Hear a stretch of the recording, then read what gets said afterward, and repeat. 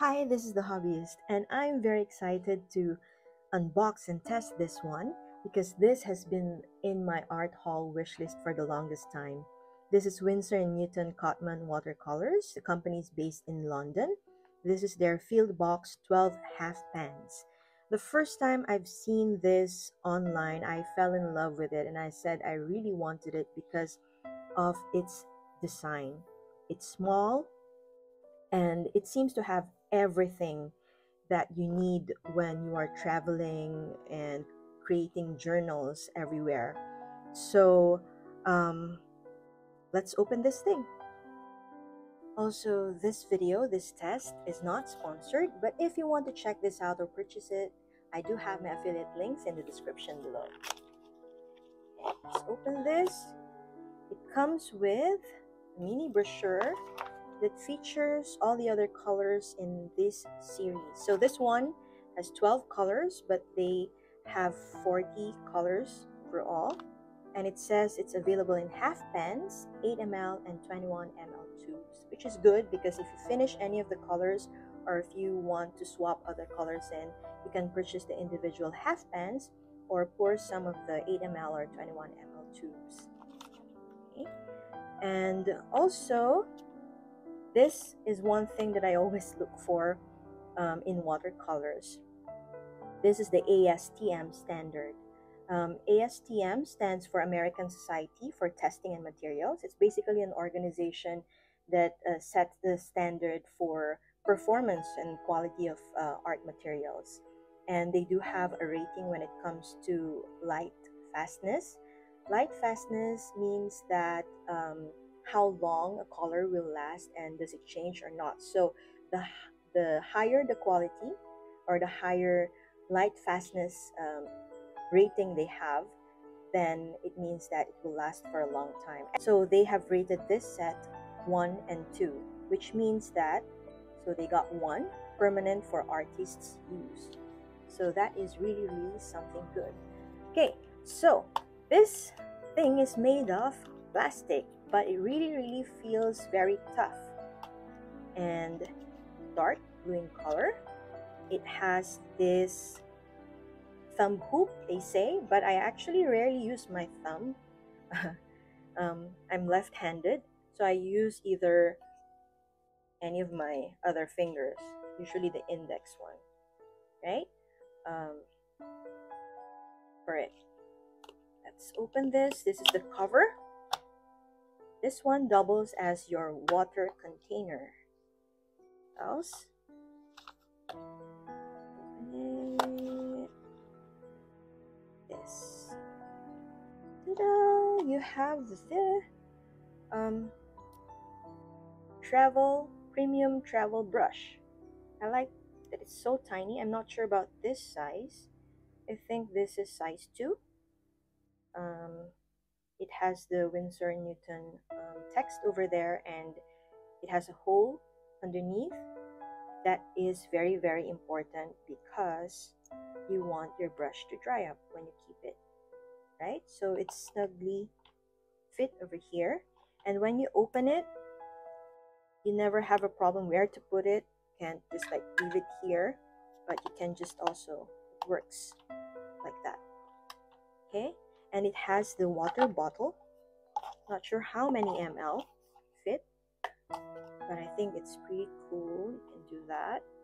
And this also has a second function, which is another extra palette. Okay, and then you have here the other 2 foldable palettes and the 12 paints and the sponge. And what's very cool about this is this one, you can actually hang it, right? So it's good. Let's test this out. I'm really curious because, again, for right-handed artists, I don't think like there will be any problem, but let me test this out. It's also good. Easy peasy, no problem for left-handed peeps who want to try this one. Okay, so let's say we're done. the water. Fold this. Fold this.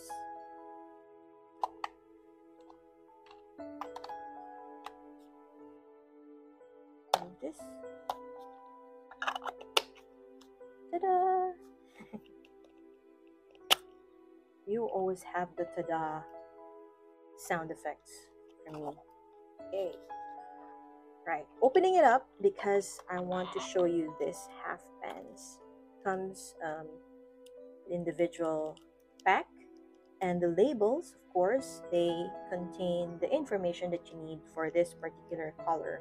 So it belongs to series 1, and the name is cadmium yellow. And they also have here the permanence or light fast rating. So you have here rating A. So they do have different ratings, their own, for light fastness. So they have double A if it's extremely permanent. You have A for permanent, B for moderately durable, and C for fugitive. So fugitive colors are the ones that are not really light fast. They would, if you have a pigment, a fugitive pigment over here, it actually affects the light fastness of your paint. So this is good. This is A, which means it's permanent. Okay, and what else?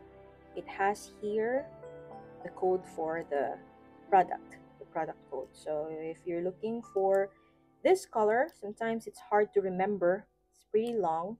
You can just rely on their color code for their product when you're looking for a replacement for it. Right, so much for that. Let us do the swatches.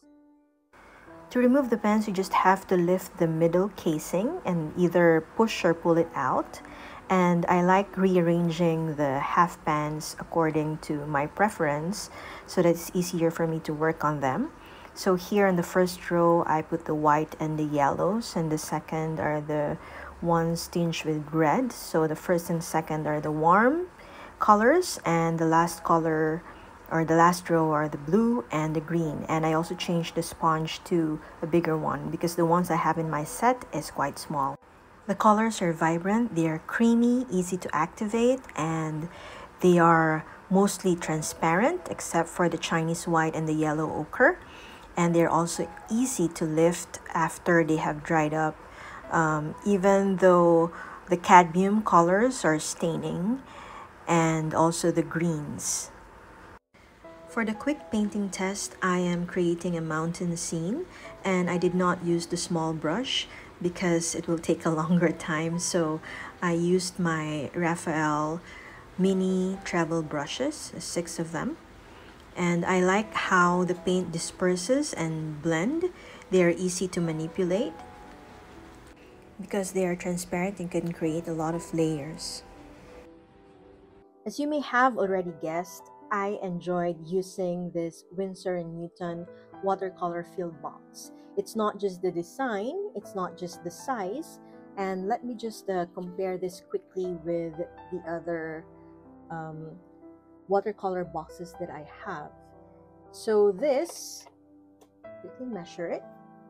This is about 13 centimeters in length, and width is 5.5.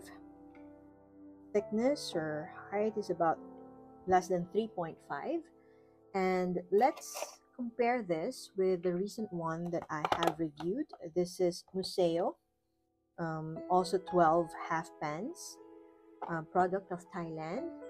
And then my current number 1, Van Gogh, has 15 colors. And then we have the 24 half pans Koi Sakura, and also this one, Mungyo. So as you can see, the size, they're almost the same. This is slightly shorter in length, but this in width is slightly thinner, thicker also. But Mungyo open it.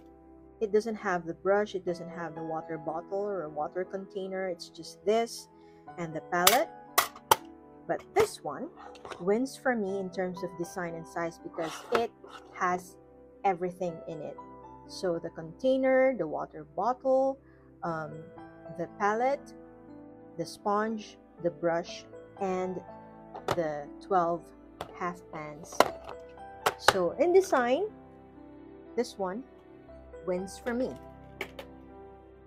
Okay, what about the quality? I really can't say anything bad about it. I love the easy activation, the creaminess, the granulation in some of it, for the texture. And even though Chinese white and yellow ochre is a bit opaque here, I really want an opaque white because sometimes when I forget to bring white gouache or my masking fluid, it's just nice to have this for highlighting purposes. The yellow ochre, I have no problem with it. And even if a lot of the cadmium and the greens have stain, they can stain. After they have dried up, you can still lift them. So look at this one. Still okay. So in general, I love the vibrancy as well, and the way they blend, it's also okay. Now, I struggled because this is not about the paint, this is about me. I got too excited and impatient. I don't want to wait when layering, so I just kind of like, I'm not happy with the way the water turned out here. It's dull, it's muddy. It's not because of the paint, it's because of me. I did not wait for the wash to dry before I put on another layer. And also I realized that for this paint, just a little goes a long way. Okay, so I am planning to try this out again, of course, in other work, creating another art, so that avoiding this mistake. So my ranking, current ranking, is number 1 for me is Van Gogh. Last time, check, this is my number 1. But now that I have this one and I have tried it, I think I have a new number 1. So this one is my number 1 overall: experience, quality of paint, design, size. For field box, this is my number 1. Can't really say anything bad about it. If there is one thing though, I think if I'm going to bring this, I might need to bring extra brush, because I find that even though, so this is size A5, and I have a journal that I always bring with me that's size A6. If you are going to do like washes, this is really hard to use. It's very tiny. So this is just good for maybe quick sketching, quick painting, and then when you go back home, if you want to work on it again, that is great. But I'm not just gonna rely on this one. I think I'm going to bring another brush, bigger brush for the washes. So that's just the only thing, if there is, but that's not a problem. Or I wish they should have like maybe put in like number 6 size of brush over there. We'll see.